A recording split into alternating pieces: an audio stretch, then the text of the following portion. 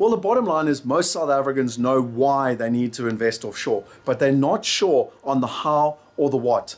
They understand what the concept of a global citizen is, but they don't know how to become one.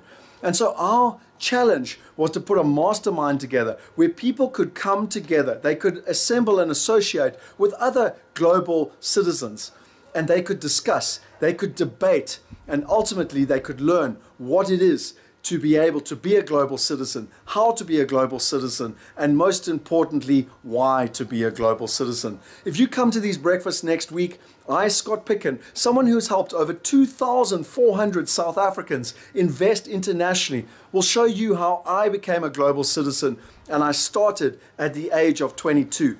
I'm going to answer for you 18 different questions, and these are the things that you'll get from coming to the breakfast.